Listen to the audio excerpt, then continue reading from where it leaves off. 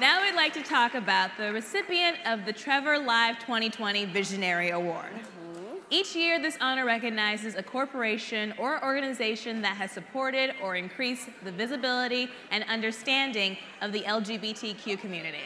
The PwC Charitable Foundation has been raising awareness for Trevor's crisis and suicide prevention services. I hear the fans. For LGBTQ youth since 2016, when they made their first investment in the organization. The foundation amplifies the good work of PwC employees, helping them create change and progress for the causes that are near and dear to them. Here's just one of their stories. When I first realized that I was gay when I was 12 years old, I have never felt so alone. Over the years, I began to struggle with depression, anxiety, and eventually suicidality. And nobody should ever have to feel that way.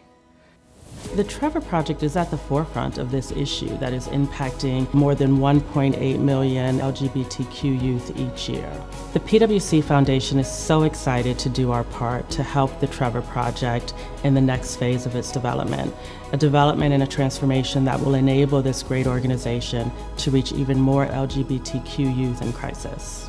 The PwC Foundation is constantly looking for ways to help organizations innovate and create scalable change to approach some of society's important problems.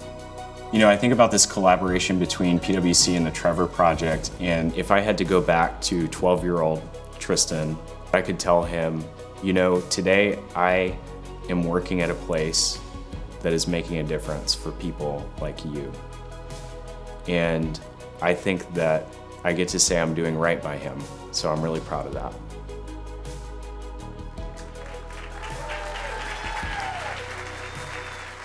And to accept this year's 2020 Visionary Award on behalf of the PwC Charitable Foundation, please welcome Chief Purpose and Inclusion Officer at PwC, Shannon Schuyler, and the President of the PwC Charitable Foundation, Yolanda Seals-Coffield.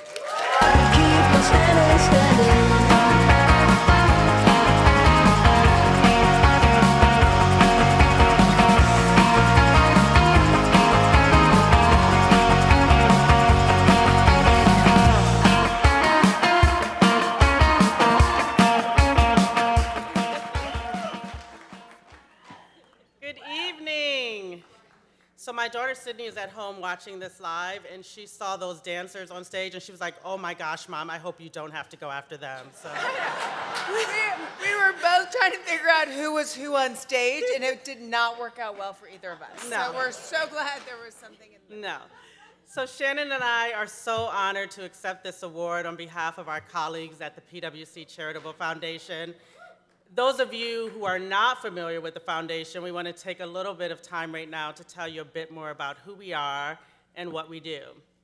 The PwC Foundation was started by the people of PwC, an organization that has a ton of experience in products and services focused on technology. The PwC Foundation is able to take advantage of this expertise to help underserved communities, especially those in crisis, which brings us to the Trevor Project. So I first became aware of the Trevor Project in 2016. So we had this huge event where our people got to decide what are the organizations that we want to do more for, and it was a crowdfunding project, and lo and behold, Trevor Project crushed everyone.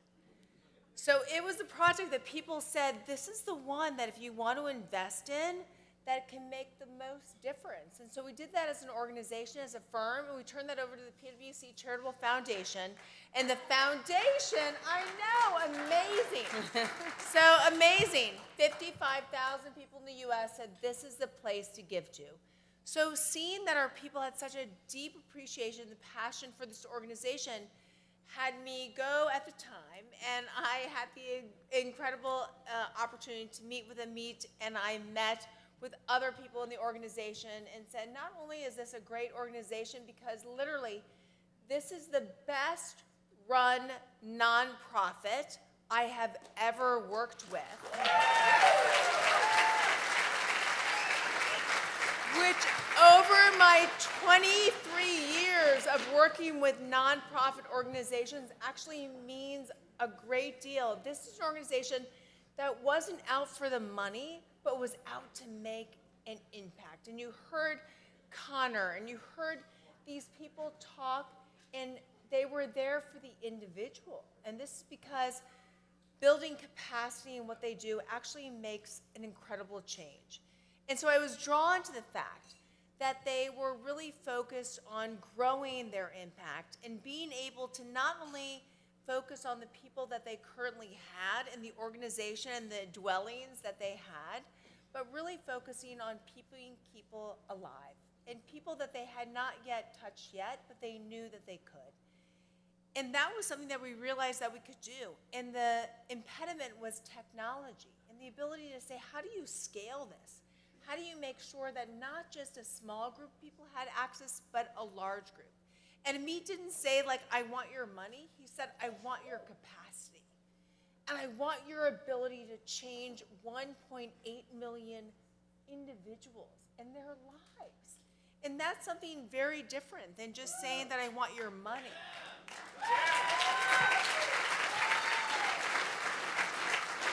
And so that compassion led us to say that there are people that are alone, and there are people who are depressed, and there are people who are scared. But what could we do about it? Not just throw a check, but how could we be engaged? And how could we be with you on a step-by-step basis? And the thought about being the need for people to be on the other end of the phone. For when someone makes a phone call, like how easy does that seem? Like we pick up our phone how many times a day, and somebody calls and says, what can we do? And for someone to say, I can save your life? Like how do you say that that is not worthwhile? So to go from our people saying that we care about this organization, this is a great organization, to realizing that this organization, yes, is great, but it actually saves people's lives, is something that is fundamentally different. And you should all know this is different than other organizations, and PwC Charitable Foundation embraced that, and we were able to give that back to say, then what comes next? Right. So our foundation came together, and we were looking for ways to explore better collaboration between our foundation and Trevor Project. And we wanted to learn more. We wanted to understand that this is a really big challenge that Trevor is taking on and that Trevor is facing. But particularly, we wanted to impact those 1.8 million LGBTQ youth every year that are considering suicide. That is a staggering statistic. We've heard it a lot this evening, and as a parent, it is a shocking statistic for me to hear, and it's heartbreaking. The Trevor Project has made significant technology advancements over the last 2 years in really trying to keep up with the demand. All the scaling of the 24/7 we've talked about tonight, like the ability to be able to reach people for every time they're ready for it, the real time, what it is, and that costs money. And that is investment. If somebody wants to reach out and they're in need, you need to be in need there. And that costs what it does to be able to be all-inclusive for that individual. And so this is something that we need to do more. And we need to look more of not only what we have done and what the organization has done, but how do we further go on to look at this LGBT community and say, what else can we do? And how can the PwC Charitable Foundation go beyond and really look at the technology advancements to help this organization to continue to grow further and farther and to be able to solve those problems and the investment that's needed to really drive this organization to the next phase. So we've talked a lot about what it costs and how much work there is to do, and so we are thrilled this evening to announce that the PwC Charitable Foundation is investing $6 million over the next 4 years.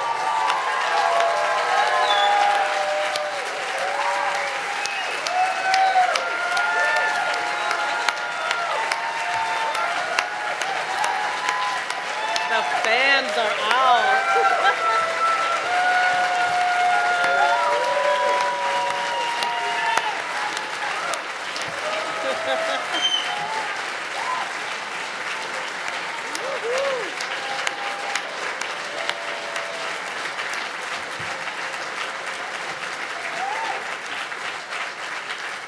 This will literally go down as a first and probably a last that I have ever been applauded with fans. I mean, There is something really special happening in this room right now.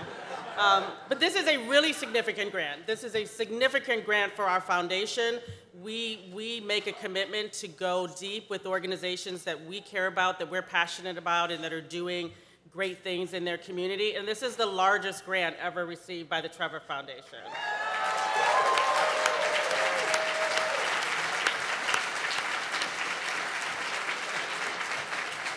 So as we wave our fans, we're thinking, wow, $6 million is a lot of money. That's a lot of money. It's a lot of money. That's a lot of money. You're right, it is.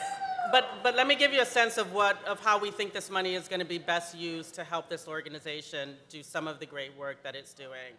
My slide needs to advance.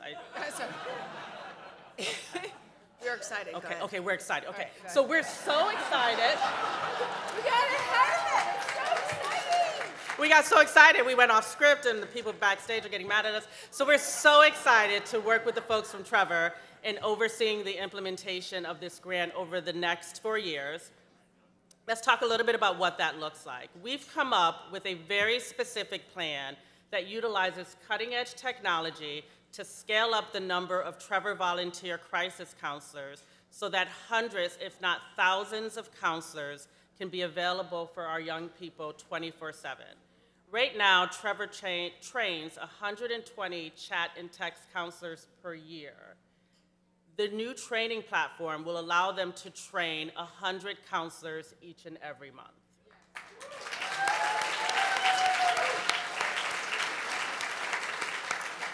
And we'll also be creating features for these volunteers that increase morale, build an even better sense of community, with the goal of helping to retain them. All of you in this room who have answered those phones know that this is difficult and emotional work, and burnout is real. So we want to make sure that we're helping Trevor to create the platform that's going to support its volunteers. And to be clear, incredibly important, and to be clear that all of this will be developed because we know that as a part of giving who you are, that comes with a great gift that you give others, but privacy is incredibly important. And so part of the PwC platform is not only that you are able to give information, but we protect it. And so making sure that the information that you provide is a part of what that looks like, and making sure that we provide over $2 million worth of really technology support to make sure that the information that's there is confidential. And it's information that you can provide, but that we care for.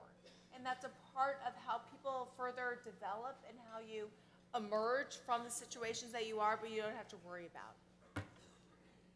That's fantastic. So Shannon and I are accepting the 2020 Visionary Award. I'm not sure whose desk it gets to go on behalf of an incredible, incredible team. And we'd like to specifically thank the PwC Foundation Board, our trustee Liz Diap, who helped lead this great collaboration, our PwC Foundation former board member and Trevor board member, Mike Dillon, who is here with us tonight. Our foundation team members, Charlotte, Coker Gibson, and Anna Mattel, for all their hard work on putting together this proposal. You can imagine it takes a lot of work to put together how we're going to spend $6 million, and these ladies did an incredible job. And we'd also like to thank the Trevor team, Sam Dorison, John Callery, Munir Pandwaji from Trevor. Your consistent ability to think big, to build, to innovate, to collaborate, to think about all that is possible in the art of the possible between our two organizations has been incredible and inspiring, and it has truly been a pleasure to work with all of you. And earlier, we recognized the 50th anniversary of Stonewall, and I just want to let you know that my 6-year-old, who just turned 7 last week, had the most incredible experience of being able to go with PwC and Mike Dillon and over 200 people from PwC and to march in the parade in New York. And before doing so, he went to the PwC building at 300 Madison where he got glitter and he got nails painted. And he was like, "Mommy, does this happen every day at PwC? Of which I was like, maybe.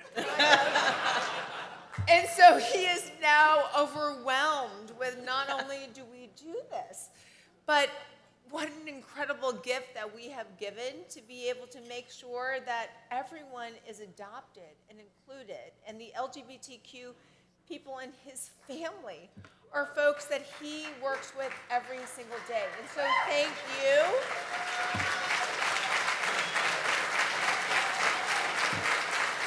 Thank you for being a part of not only my son, but my son being able to make 1.8 million kids and young adults able to have a chance to share what's happening with them and a chance to save their lives. Like, I could never imagine my 7-year-old not having that. And what we have done and what you have all done today makes that a reality. So thank you all. Thank you.